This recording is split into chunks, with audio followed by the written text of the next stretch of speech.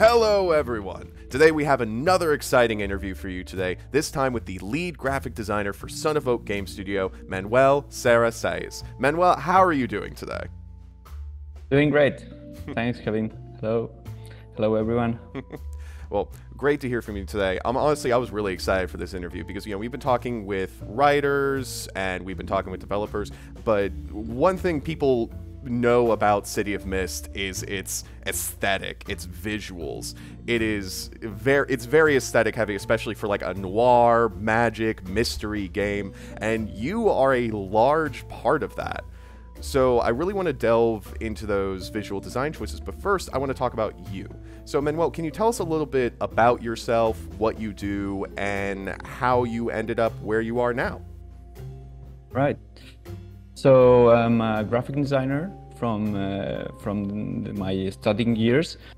It was already around 10 years ago, and one of my first clients actually was Amit and City of Mist. I'm here from the really beginning of the project.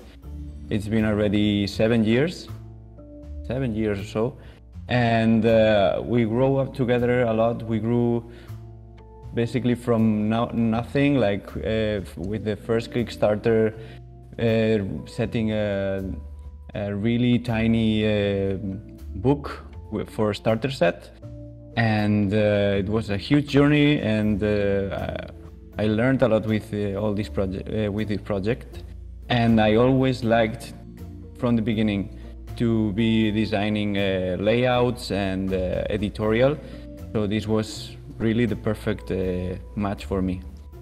So what is it like from your perspective, like what interests you with like design and layout? Like why is that your calling? I love it because it's a project that takes longer to develop and to get a final result.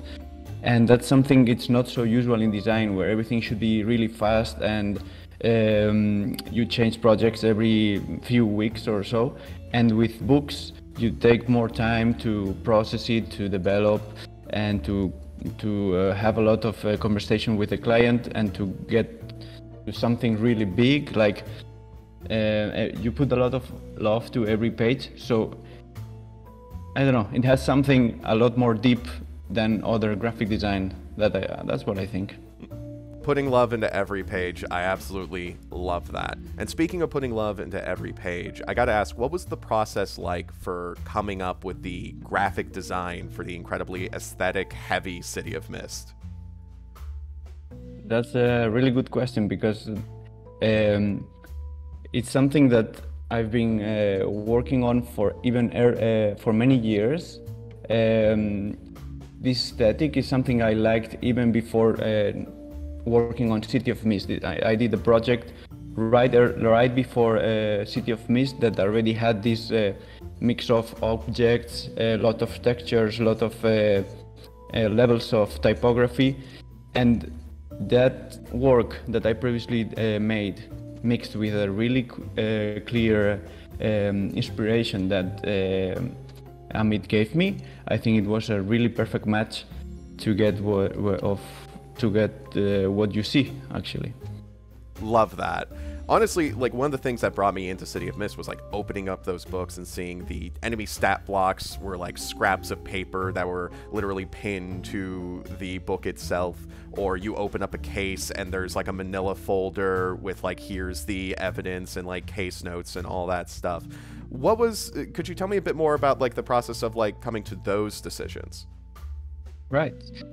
So I think the whole idea was always to give you the sense of being on a detective stable, kind of like all the objects that you could find around and clues of the cases, and we wanted to transfer that into the book, and so you have to be like looking from the top, and everything is a bit in the middle but organized, and finding that balance.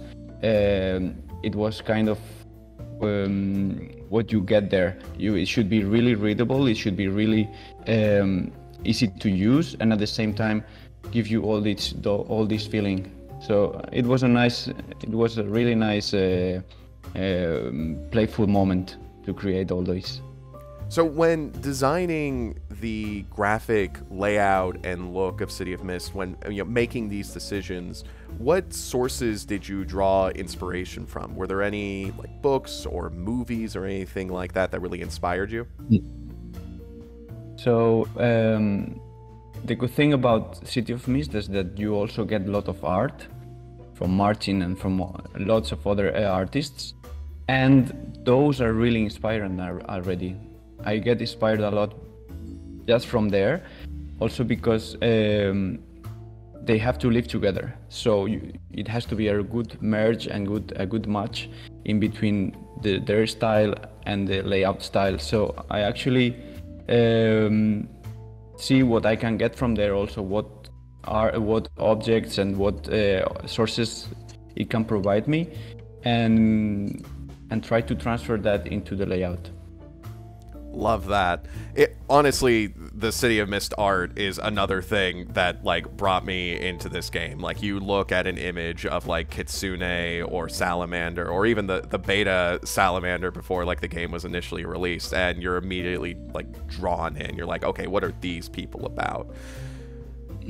So City of Mist, of course, is coming out with a new expansion, Local Legends. Is there anything you're looking forward to working on with Local Legends? And of course, disclaimer, everything's still up in the air, things are still being created, nothing's set in stone with this interview. But is there anything you're looking forward to with Local Legends? Right. Good question. Actually, there is one item that I'm really looking forward, because I already had so much fun before working on this, and it's the crime board. It is going to be, we will have something a bit similar, and I know that there are going to be some clues to be designed and a map, and that was a really fun work to do. So that's, I think, probably the most the part where I'm looking forward the most. Well, I'm really excited to see the finished product of the map. I love this map that was made from one of the previous Kickstarters, and I can't wait to see the new clues that are created, the new districts added. And speaking of new districts, if you, the viewer, want to learn more about the new districts coming to City of Mist, you want to learn more about the new expansion, Local Legends, and if you want to learn about the new stretch goals we're unlocking, check out the Local Legends Kickstarter campaign through the link in the description. There's so much stuff being added, and we also have daily unlocks where we release new content that will be in the Local Legends book, along with the interviews that you're watching right now, and polls to determine the new content for Local Legends. Manuel, thank you so much again for joining me today for this interview. It was so much fun talking to you. Thanks, Kevin. It was nice. And to all of you watching at home, check out the Local Legends Kickstarter page, and as always, have fun.